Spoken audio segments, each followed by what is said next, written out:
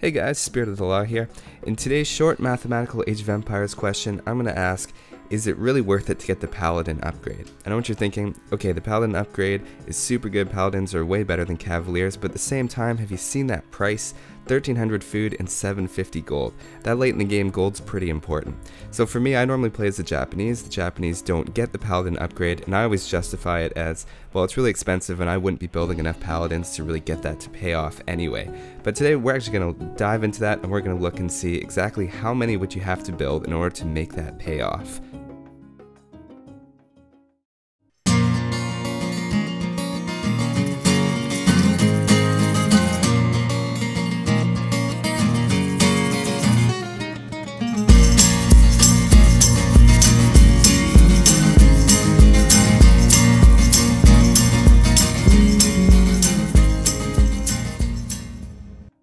As part of answering this question, first we have to know how good is the Cavalier and how good is the Paladin.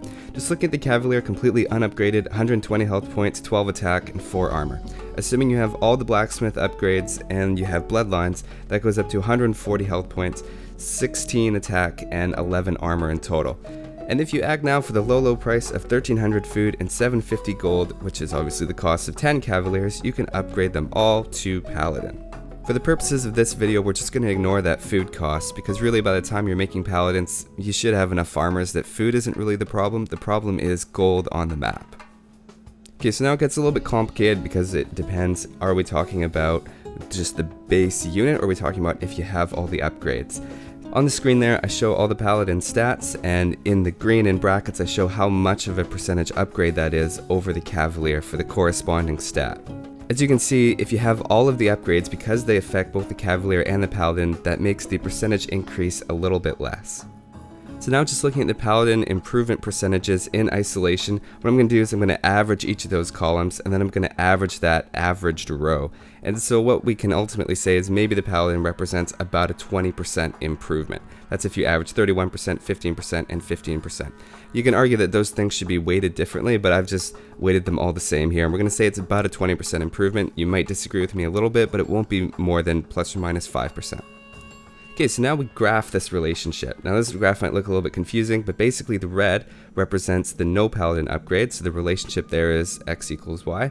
So our x is how many Cavaliers you've made, and on the y-axis we have the overall power on the field that you have. So if you build 1 Cavalier, you get 1 Cavalier power on the field. If you build 2, then you get 2 Cavaliers on the field.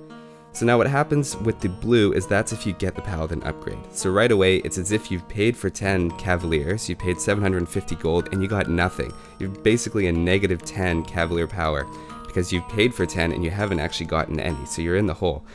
But since the Paladin is roughly 20% stronger than the Cavalier, if we can agree on that, then the relationship will be y equals 1.2x minus 10. So you're getting power on the field 20% faster by building Paladins, which costs the same as Cavaliers once you've done that upgrade. So if we look for the intersection on that system of linear equations, what we find is that when x equals 50, and x was the number of Cavaliers we're making, then we're getting the same amount of power on the field. What that says, if we convert it back to gold, is that if you're planning to spend 3,750 gold in total on your knight line, then it's worth it to get the Paladin upgrade. If you're not going to spend that much gold, then you may as well just throw it right into Cavaliers. Think of it this way, if you only have 2,000 gold that you're going to spend, you're better off putting that all into Cavaliers and having a big army of Cavaliers than getting the upgrade and then only buying a few Paladins. At the same time, if you're going to spend 10,000 gold and you're just going to make a ton of them, you're better off getting the upgrade for the Paladin and having a bunch of really strong Paladins over 10 more Cavaliers. I hope that made sense. You can take a look at that graph, maybe pause the video and think about it for a little bit.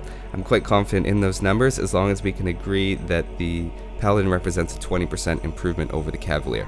So there you go, this hasn't changed my mind too much about my playstyle really. It's probably about where I would have put it anyway. And in terms of the Japanese, I still feel like I'm not really missing out on that much as not having the Paladin, because I personally don't plan to invest that much gold into the knight line over the course of the game on a typical play where I go to the Imperial Age. Okay, so thanks everybody for watching. I hope you learned something. Maybe it made you think about it a little bit more. Subscribe for more similar content and post a comment if you have any other mathematical questions that you want answered. Thanks everybody, I'm Spirit of the Law, and we'll see you next time.